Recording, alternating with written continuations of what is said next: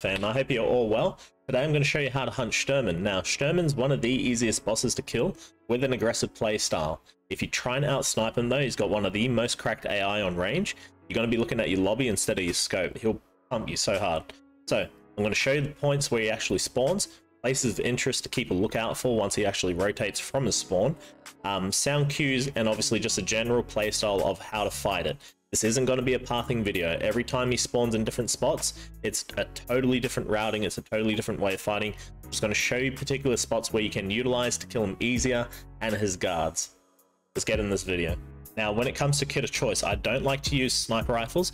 Only reason being is that he's got two guards with armor, tier 4 and tier 3, that will push you. So if you're using the sniper rifle and you get caught out, you're going to die straight away. You're going to miss your chance of hunting SHTURMAN. What I prefer is something that's semi-automatic, something that's going to punch hard at close range, but also that I can engage medium to long range for the snipes and stuff like that. So RFB has been my pick. It's accessible on the FLIR. It's cheap to build. It's cheap to use. The ammo use is obviously, it's a broad range. You can get the shitty ammo. You can get M80. You can get M62, M61, whatever you prefer. Now, after your main gun, to make sure you have grenades or flashbangs. Only reason why you want to run them is because SHTURMAN sits in bushes. He's going to be hidden somewhere. If you try and body check and run out in the open trying to get a bait, you're probably just going to get one tapped instead. So instead of using your body, throw the nade, get the voice line, and hunt him that way. A lot easier. Now, if you're going to do the fishing trip quest, this is with the M700 with the March tactical scope. Definitely go for it, but I wouldn't use it as a primary weapon. You're going to run into PMCs, you're going to run into something else that you won't really be able to fight it with. It's best to utilize that in conjunction with your primary weapon instead. Or ensure it, if you don't hear the SVD cracks at the start, then ditch it. Now, with night vision, if you're going to do some nighttime runs, I like to utilize a FLIR in conjunction with quad nods. You can use any MVGs. The FLIR is obviously for spotting, and then you can swap it over to the M700 to do the final tap off shot. Really good combo to use. Nighttime SHTURMY hunting, it's actually one of the easiest ways to do it. You can do it with test drive as well if you want to stack your quests together, but really good options. So first off the rank is Grey Logs spawn. Now this is one of his most common spawn areas where you will generally find him floating about here.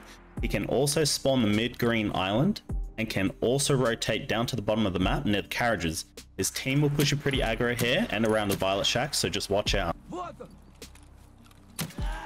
Now next up is Silver or Grey Top. He usually sits inside of the front entry or behind the cars at the front. Top Red is next, where you can actually roam the front area, or you can sit in the middle between the actual log piles themselves. Now, this is one of the more riskier ways to fight him because it's so open. Next to Red is a log pile, which is his second most common spawn.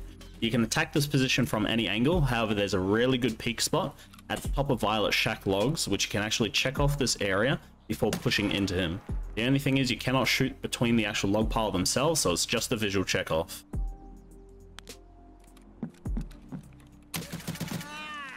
He can also sit behind Grey Top or rotate around the side of it from the front. He can also rotate internally as well, so just care that. Sometimes he will crouch behind the wooden pile on the right side and watch that spot too. SHTURMAN also has a few spawns around the cabins. The wood pile next to the truck, the log piles above it, and also in the middle of the cabins. Now, if you do spawn on med camp side and catch their aggro when they spawn here, they can sometimes rush you, in which case you just sit back and pick up the freebies.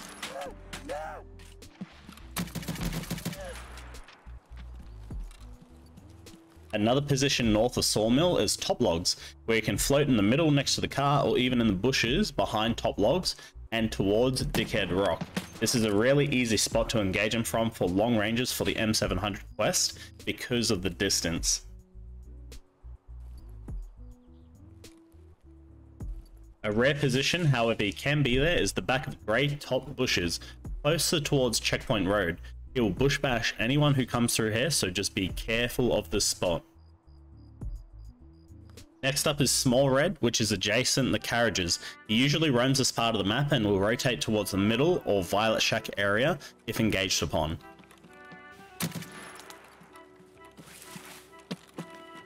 Now, a great jump up spot to get maximum visibility of Sawmill is a jump right of Sniper Rocks. This will give you the visibility of his major spawn points around Grey Top, Top Logs, and Big Red Logs. This is one of the better positions to be engaging hunting trip quest at with the M700 March tactical scope. make sure you bring a rangefinder. The distance from this hill down to the actual ground is about 250 meters, so sight in accordingly and get the win.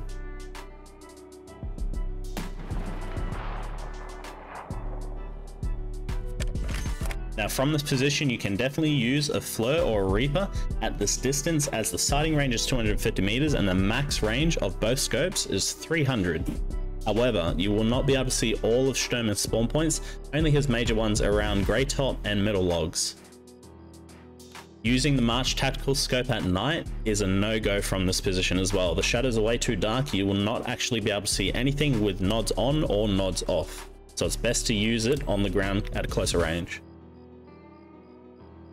Now once you do make it down to ground level, use the FLIR to spot and swap to the M700 for the final blow.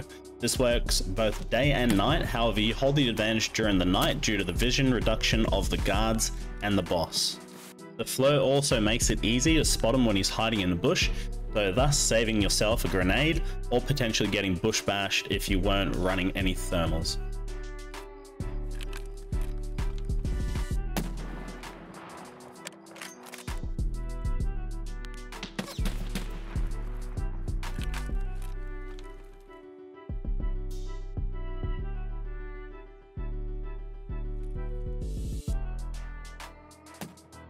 So guys, that is our guide for today. I hope this has helped you in any way, shape or form. You should be able to get your quest lines done a little bit easier. I wish you the best of luck getting a red rebel or some colored key cards. If it's helped, leave us a like and I'll see you in my next video. Cheers.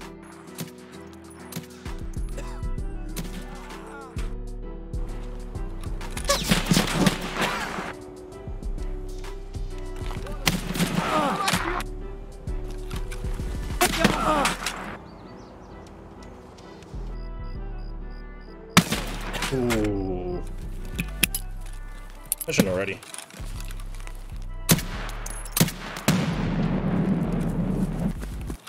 Kidding me? There's some right there. Oh, he's just got yeeted. What is up with M80 right now?